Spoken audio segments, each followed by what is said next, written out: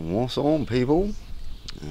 Dr. Vlay here with another update for the long drive modifications. Time for a new video. Right.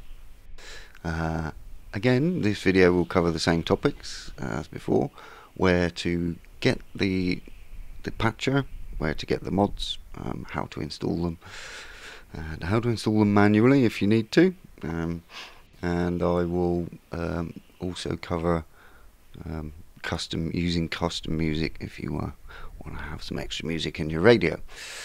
Okay, well, the first step is have a little play with the dancing man here. Right, you need to head over to Discord if you're not a member already. So click on the button in the bottom right of the main screen, and then when you're over in the Discord, if you can't see all of the channels, you'll have to make sure you read everything in the rules section first, and follow the instructions there, and then you will be able to see all the sections, including the long drive section. Now, this part we are interested in is the mod loader, so click on the mod loader section, and in here, if you can't see the workshop listed here, click in the pinned messages, and you'll always see the current version usually at the top, or you won't have to look very far at least. And if you want to read the guide, you can also look for this guide in Steam as well, and it's all written down for you. Now, download, let's grab a copy of that, and the best place to put it is in the documents folder, long drive, because this is where the mods folder will be created.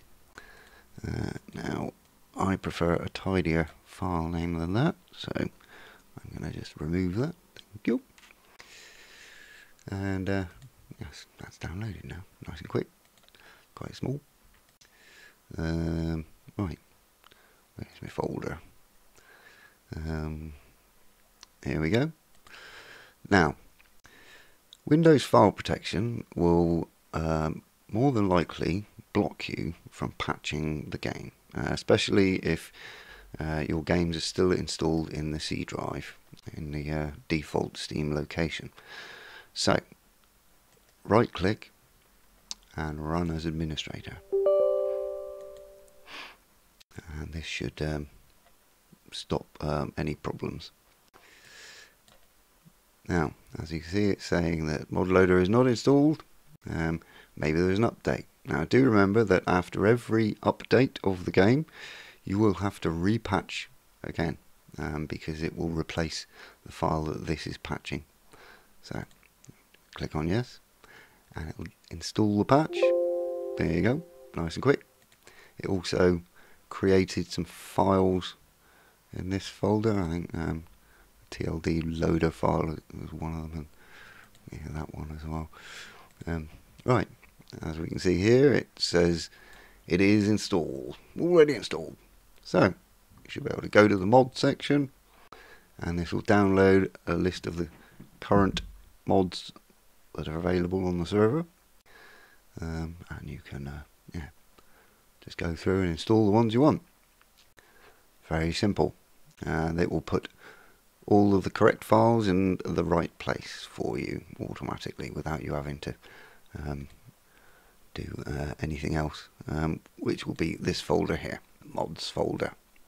So we should move on to manually installing them then.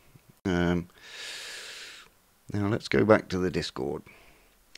What you will notice here is that sometimes brand new versions will be submitted into the mod loader section and made available. So quite often you might find that there's a newer version that's available here that has not yet made it into the workshop submissions. So yes, it's always worth having a check if there's anything recent in here for any new updates. As you see at the moment, there is some new updates because of the recent vehicles. Yes, always check. Alright, now most of these, well, you can see are just a DLL file, but let's find one here that is something bigger. The larger ones, or mods that come with extra assets, like the turbos, because that one includes new models.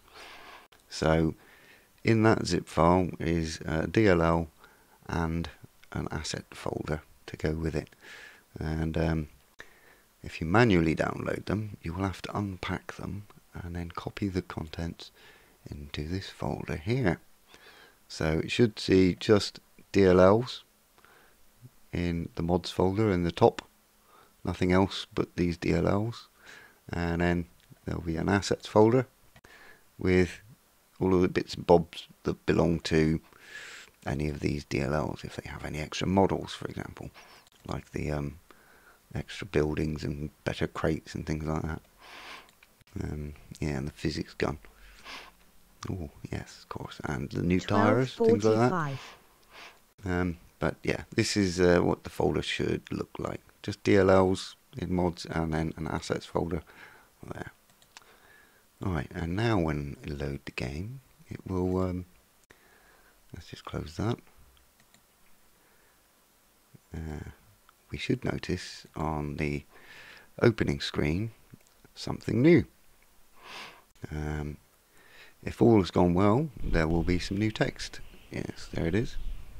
So that shows us that which version is currently installed and that it is successful. If you want to double check, then press M and it will list the currently loaded mods. Now while you're in the menu here, you can scroll up and down to check, but once you're in game you can't scroll it up and down.